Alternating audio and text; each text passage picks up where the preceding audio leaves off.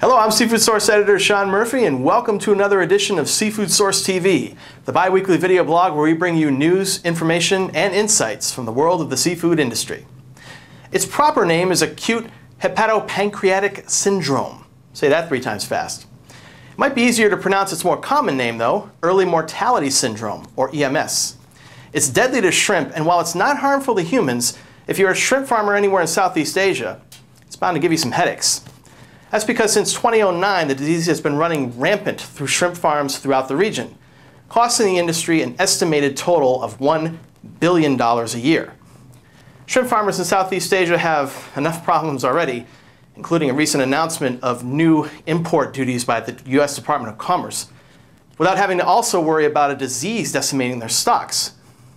However, new research appears to have pinned down a cause of the problem to an infected form of the Vibrio parahemolyticus bacteria.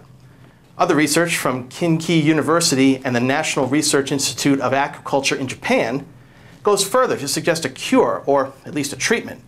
Balancing the pH in the water where the shrimp live could drive out the bacteria and stop the disease. But is it really that simple? And if so, how will this change the farm shrimp industry both in Southeast Asia and beyond?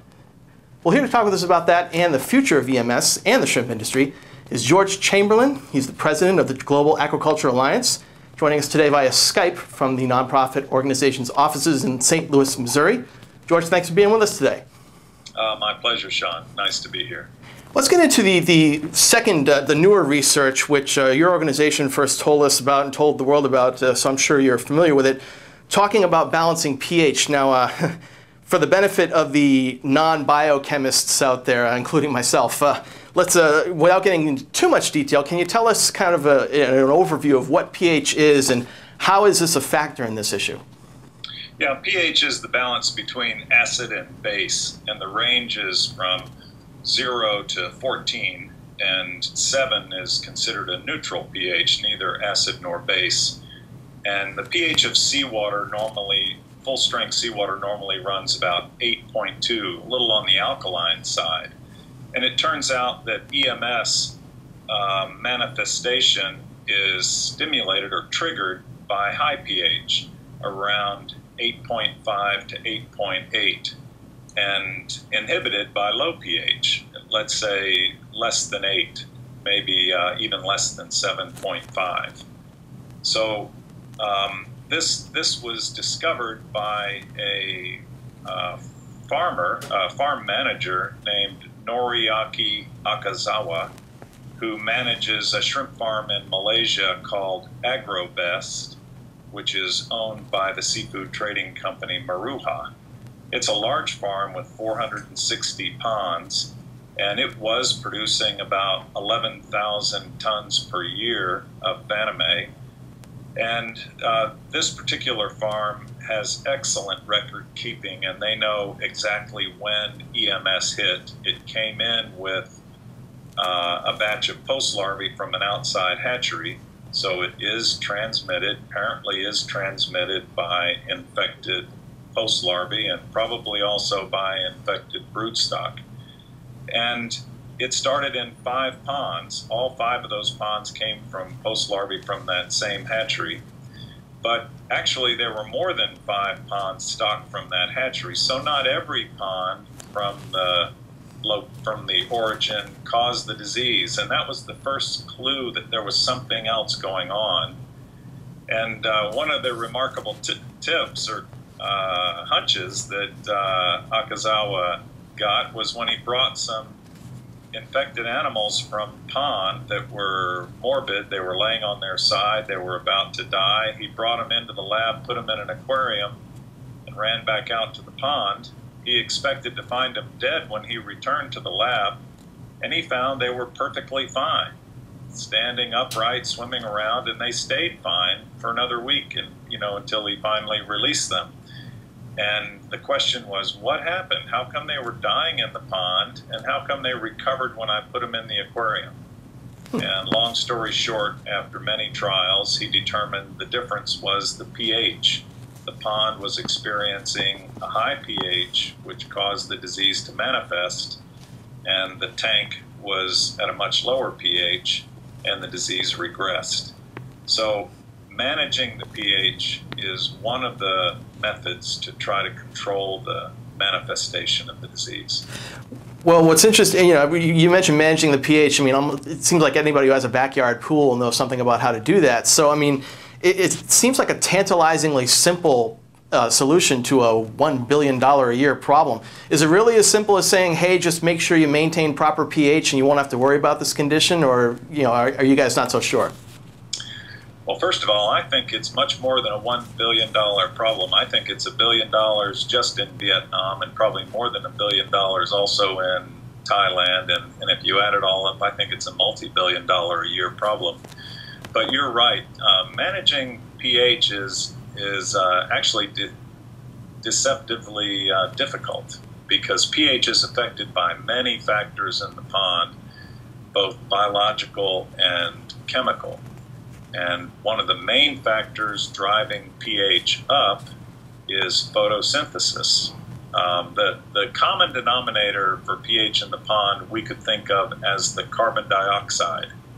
When carbon dioxide is dissolved in water, some of it forms acid, carbonic acid. So the more carbon dioxide in the water, the more acidic the water, and the less, the more alkaline.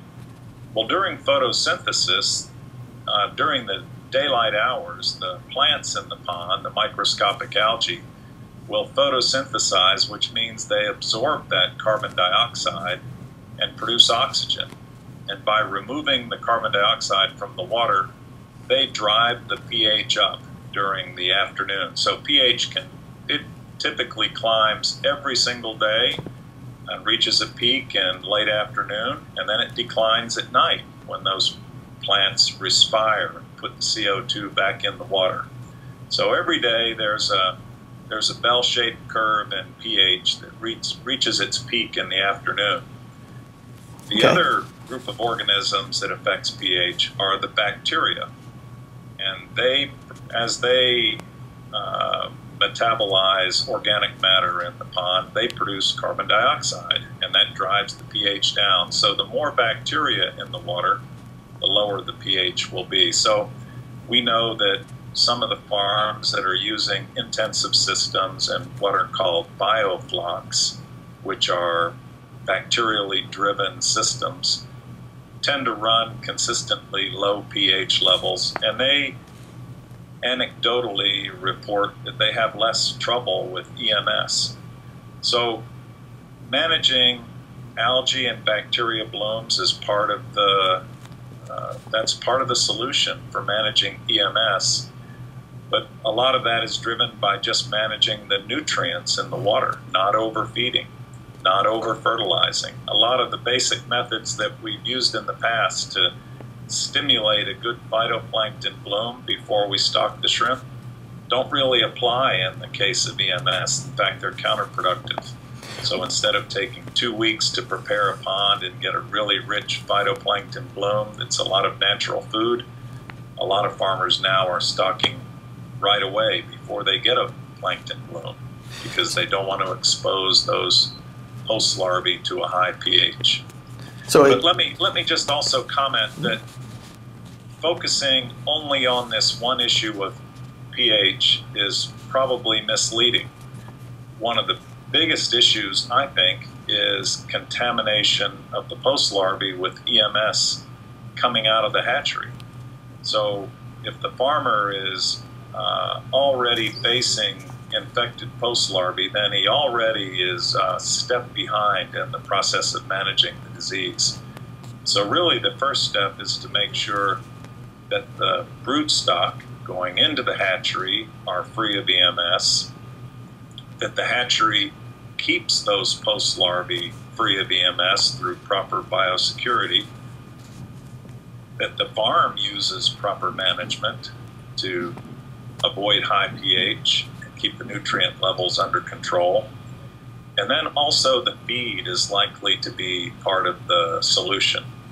Imagine this disease colonizes the stomach of the shrimp, so it would be easily influenced by the feed. And if the organism is affected by high pH, maybe it's possible to modify the pH of the stomach by using additives in the feed. So really, when you think about it, the entire production chain is part of the process: breeding, hatchery, farm, and feed. And so really the solution to the disease is going to require a more integrated approach, a full production chain process. I think that only by controlling the full process do we have much hope of really controlling this disease. And it's a little bit more difficult when we look at the Asian situation, where most of the farms are run by very small operators, and many of the hatcheries are run by small operators as well. So I think one of the indirect side effects of this disease is going to be more consolidation and integration in the industry, which is actually was recently predicted by Rabobank in their report called Shrimp in a Crimp. They basically said that there's a need for greater control of biosecurity in the Asian industry, and this will in fact lead to consolidation and integration in the sector, and I couldn't agree more. Yeah, talk about consolidating the seafood industry is not a new idea. We've been seeing that trend in the past couple of years, and talk is that it's going to continue. So it sounds like EMS is a problem that may have a somewhat, it may suggest a simple solution, but it's a more complex solution than some might think. Well, we've heard conflicting reports about how much this new revelations of this new research is actually going to help the problem, and therefore how much it's going to affect the market. We've heard different opinions. Some have said that that this will lead to some producers being able to lick EMS, and therefore there's going to be a bumper crop of shrimp, that it might affect prices in some way. What's your take on that? Do you think that we're going to see any kind of drastic change anytime soon with controlling EMS in Southeast Asia? Unfortunately, I don't see any silver bullet, any immediate cure. I think the management solution is a comprehensive one.